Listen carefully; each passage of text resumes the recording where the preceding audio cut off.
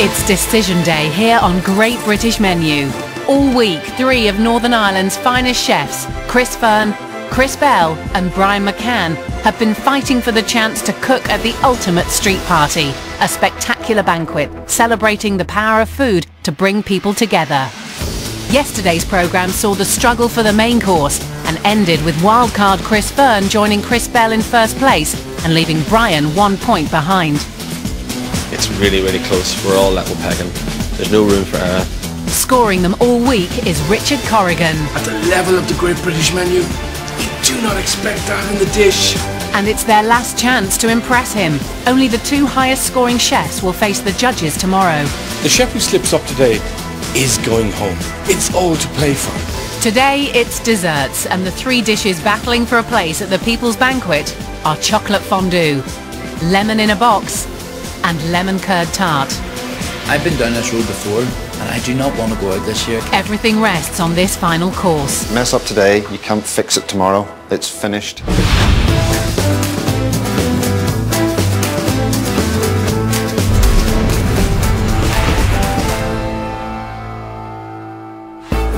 This year, each chef has been set the task of seeking out local heroes from their community who work tirelessly bringing people together through food. You have to be very honest. Yeah. It's a fabulous end to a lovely meal. Success in the competition is more personal than ever, as the winning chefs will get the chance to invite those they've met to the People's Banquet. Thank you very much, we'd love to. You know, they give so much to the communities. It'd be nice to give something back to them, you know what I mean? Today is the dessert course and the chef's last chance to impress former champion Richard Corrigan. He who produces the best pudding will have a very big smile on his face today.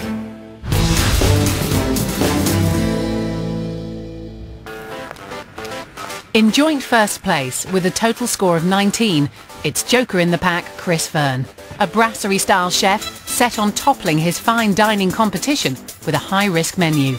He's already clocked up 2 wins this week and is determined to stay out in front with what he thinks is a killer dessert. I'm going in guns blazing here. I'm expecting to win it. It's going to be class. It's going to be mega. Talk to me. Tell me about this dish. I wanted lemon tart. I love lemon custard tart. It's great. We got some lemon and licorice Battenberg cake. I don't see a dessert here. Well, tell me, come on, I'm not convinced. Right. I'm poaching off these lemons. I'm going to take the middle of them out. I'm going to pipe lovely fresh ice cream into them, lemon ice cream, and lemon meringue, all presented in a nice wee sweet box, a wee bottle of lemonade to wash it down with. Is it good enough? I think it's good fun. I think people will understand it, and the theatre of it all coming down. It's great. I like my puddings like my fish courses. Very simple.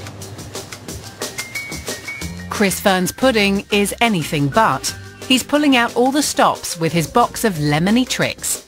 A more is more tactic that saw him come last in the fish course.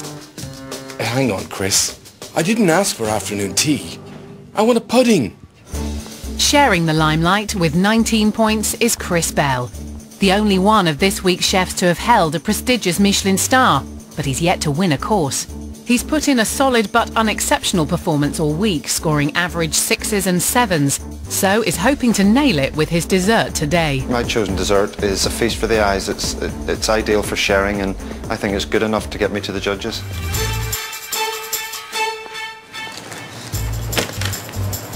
What are you going to cook for us today? I'm going to make a tart. I'm going to do a tart of lemon curd. I'm going to macerate some berries, flavoured up with a little bit of elderflower. Okay, and I've got little ice cream cones. I'm going to do buttermilk ice cream. Is the spectacle enough? Yeah, I mean, with the individual ice cream cones, you know, the shot glasses, the tart on a separate plate. When the whole thing comes together, you'll see there is a bit of theatre, and it's ideal for sharing. Chris Bell's opted for another twist on a classic, lemon curd tart with buttermilk ice cream. But will playing it safe today deliver those vital points? I wonder how much thought did he really put into this pudding. Is that going to be enough to knock my socks off? Finally, trailing behind with 18 points, it's last year's loser, Brian McCann. He's cooked simple, honest food all week, but is changing tack on this final course in a last-minute bid to stay in the competition. This course for me is quirky. He is either going to love it or hate it. Brian, Title of your dish today? I'm going to make a chocolate fondue mix. I'm going to make passion fruit and pistachio marshmallows. I'm going to make some spiced banana bread. I'm going to make some coconut dacquoise. I'm going to make rosemary shortbread. And I'm going to have a selection of fruit. So you've taken that sharing, you've really concentrated on that idea. I want to see the fun factor, the excitement, and I want to go to the judges. Brian's turning his less is more approach on its head, opting for an uncharacteristically novel chocolate fondue, a risky strategy this late in the competition. It's a great British menu. I want to see something really beautiful, something fantastic. Yes, he has the sharing aspect, but where's the wow aspect?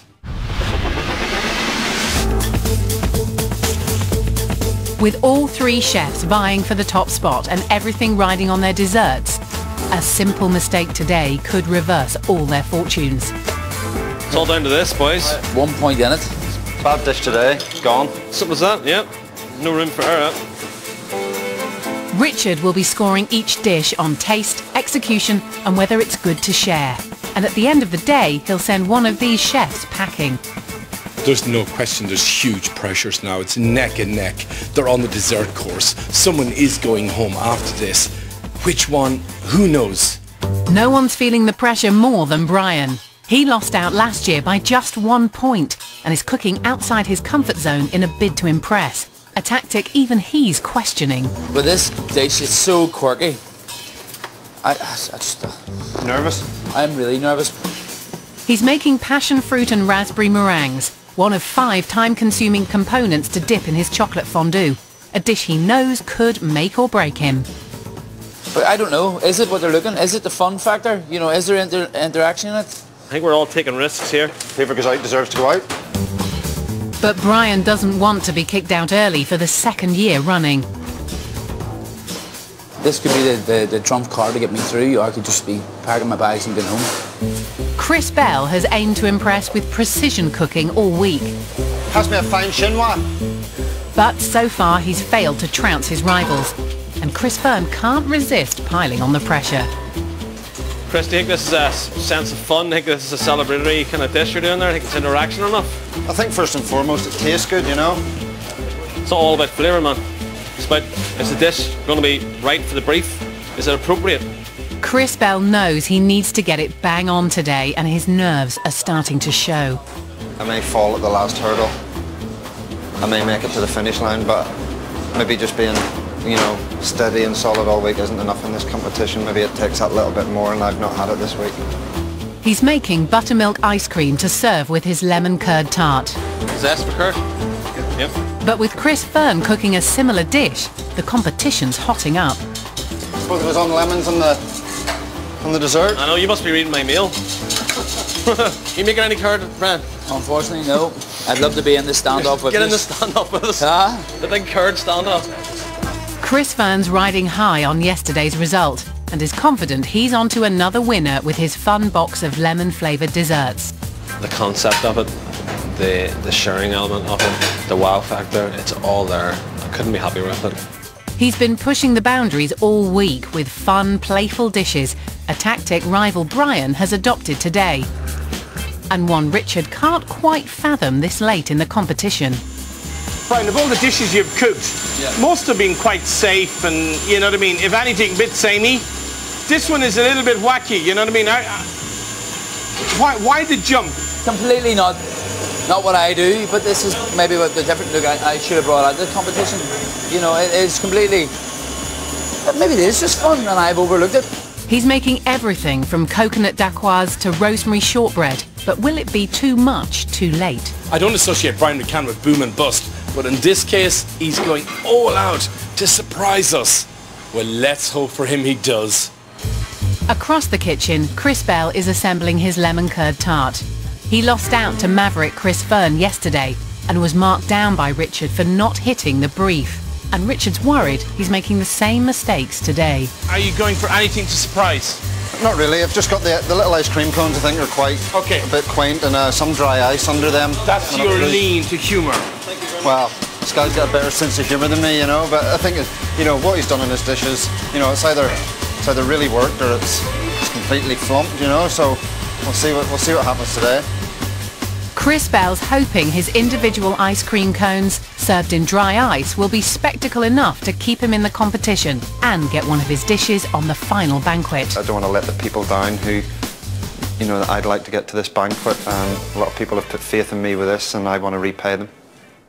The challenge for each of the chefs this year has been to create stunning sharing platters for the People's Banquet, a magnificent street party celebrating food's ability to bring people together. Chris Bell travelled to Belfast, Northern Ireland to get inspiration for his menu. I've heard about these two ladies who have an allotment plot in the inner city Belfast, and they've brought what's called a supper club into Belfast for the first time, and they've invited me along to cook a version of the dessert that I'm going to cook for the Great British Menu. Jenny O'Neill and Sarah Allen started Plot 15 Supper Club in an effort to get to know their neighbours and use up their allotment surplus veg. Welcome to our allotment. Wonderful. Hope you're ready to do a bit of work. Ready. And it's been a huge success, enabling them to enjoy good food and forge new friendships. It's a fantastic idea, but how do you go about choosing your guests for these events? I mean, do you know the people in advance, or... We just have people that make reservations, people in the community, and they usually they don't know each other and we don't know them, so... Was bringing people together through that, you know, something that you wanted to do also? Well, it's the best way to share time with people, to sit around a table and enjoy good food. I couldn't agree more. Chris can't wait to see the Supper Club in action firsthand. Chris, can I just introduce you? Yeah, sure. This is Tia. Hey Tia, you alright? I'm Mary. Mary, you alright? Nice to meet you. Chris is doing a dessert for us today, so we're really excited to have him along. Tonight, Jenny and Sarah are dishing up venison to 8 hungry strangers, who by the end of the evening will be friends. One of the many reasons the Supper Club has been a success. It was the chance of eating some vegetables from her allotment was what attracted me initially, you know. But I was really surprised. I met some very interesting people.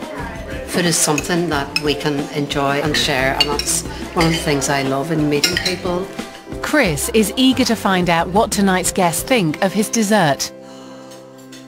Okay guys, what we've got is a version of a lemon tart, and I just want to get some feedback on the flavours and whether this is something you would like to eat at a banquet.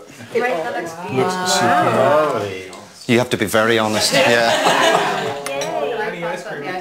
The lemon just, it cuts through everything, but in a good way, and the colours, and yeah, the texture of the buttermilk ice cream is just so smooth. I think I would like the shortbread to be a tiny bit crispier. That's really good. That's really good. For me, it's a fabulous end to a lovely meal. Thank you very much. If I'm fortunate enough to get to the final of this banquet, I'm pinning my hopes on this dessert based on your feedback. It would be a pleasure for me if Jenny and Sarah could attend. I'll keep my fingers crossed and try my damnedest for you. Thank you very much. As far as breaking down barriers with people using food, they've hit the nail on the head. I want to get a dish on the banquet and get these two girls with me because they deserve it for what they do on a month-to-month basis.